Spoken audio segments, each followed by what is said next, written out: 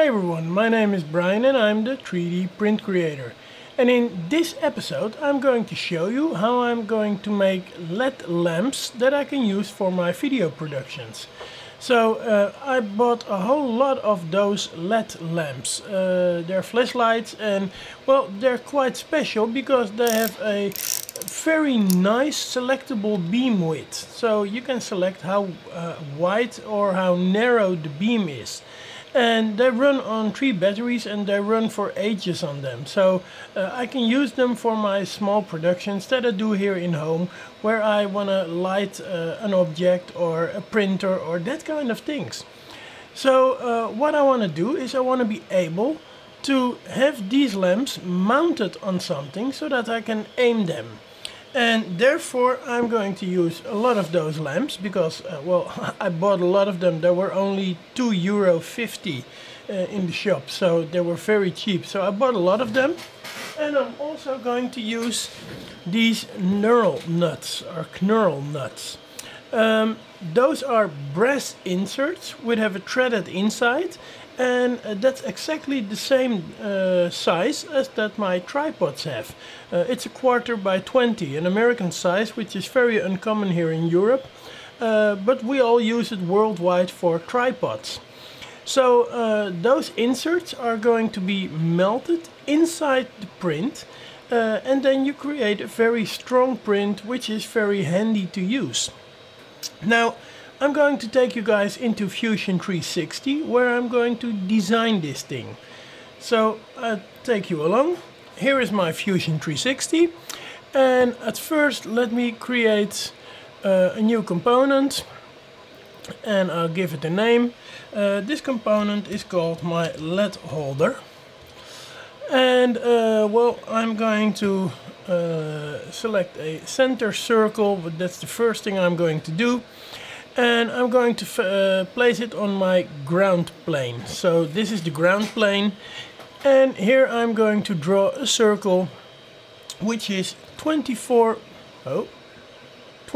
millimeters in diameter. 24.2 actually, to be correctly.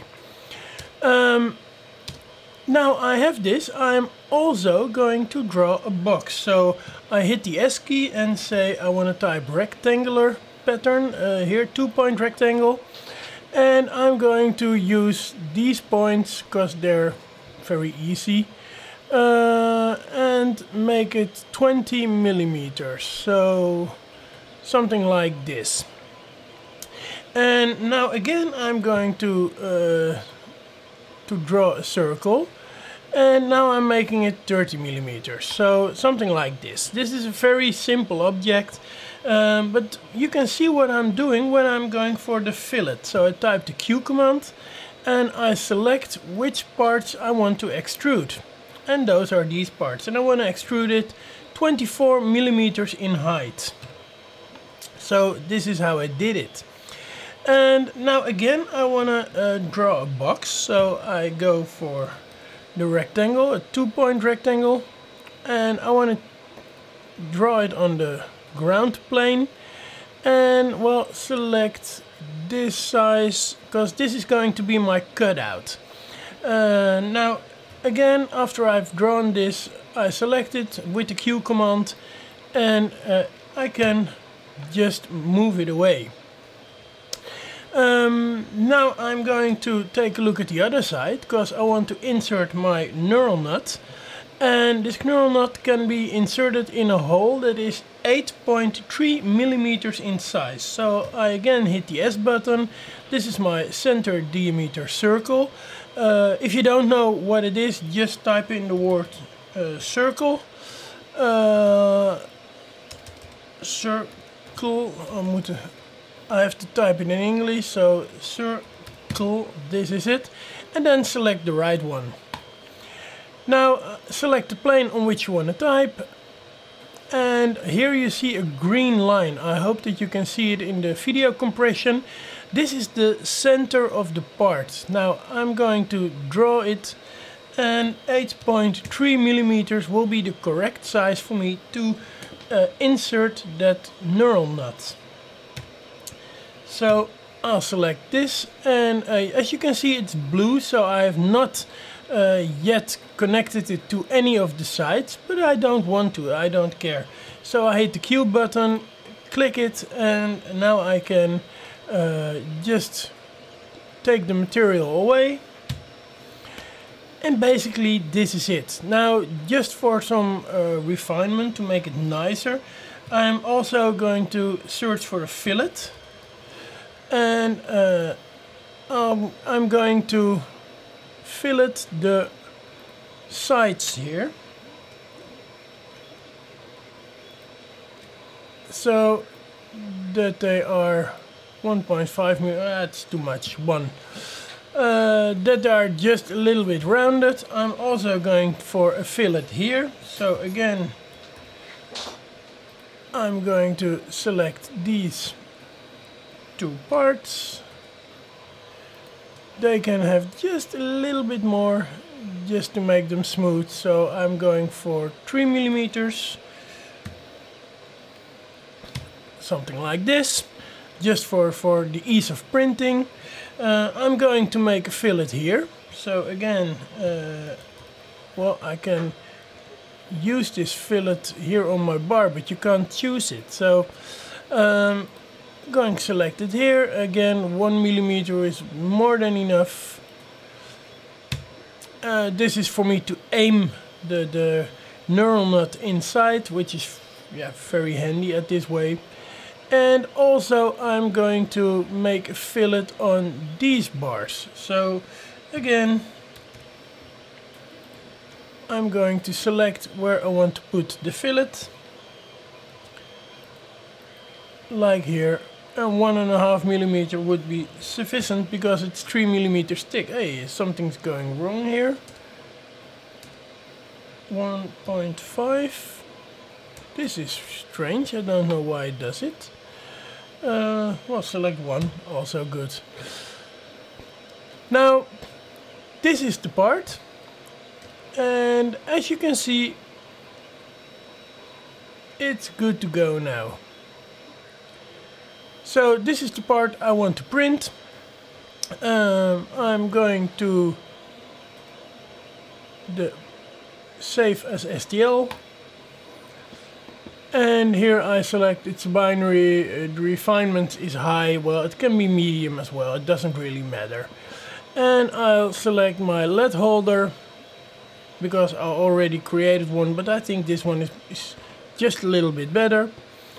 And now it's saved. So this is how fast and how easy I just could make the LED holder in Fusion 360. Now I'm going to send this file to my printers and see what comes out, and then we will take a look in how I can insert these brass knurl nuts and well, have a great video light.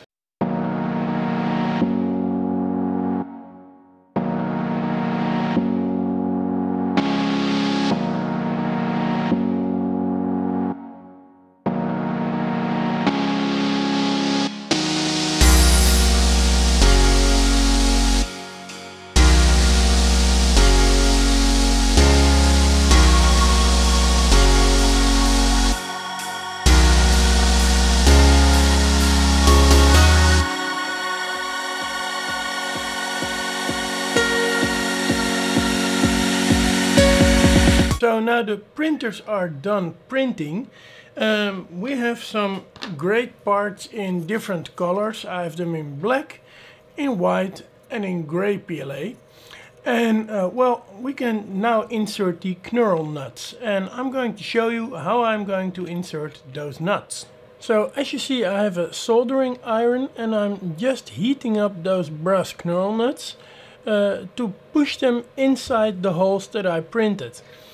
Now, as you can see, it's very easy. They slide in very easy. The only thing you have to take care of is that you don't heat them up too much. And because the brass stays hot, I'm inserting a screw here to cool down the brass. Then it will cool down a lot faster. And yeah, it will make sure that your plastic won't melt too much. Now, once they're melted inside, the sides of the brass knurl nuts, make sure they won't turn around. So you're very sure that once you inserted them, they won't come loose and they won't turn around. So those are specially made for this task.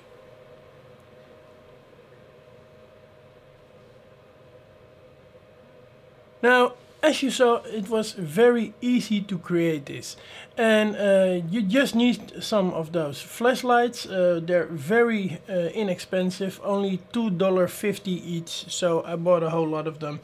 You need those clamps that you can create yourself, and well, it's very easy to create. Put some knurl nuts inside and you can mount them everywhere, on every light stand, every tripod, everything you have around where you can mount a photo camera. There you can also mount these clamps.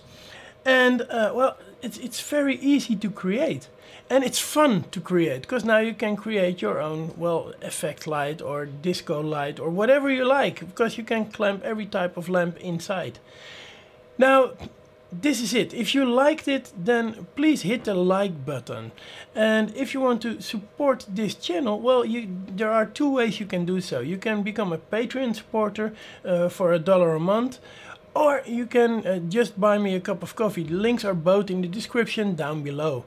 And also the files that I made, they will be available on Patreon, but also for free on Thingiverse, because I always want that everyone, even if you don't become a Patreon or whatever, everyone has to be infected with the virus of 3D printing, so it will always be for free as well.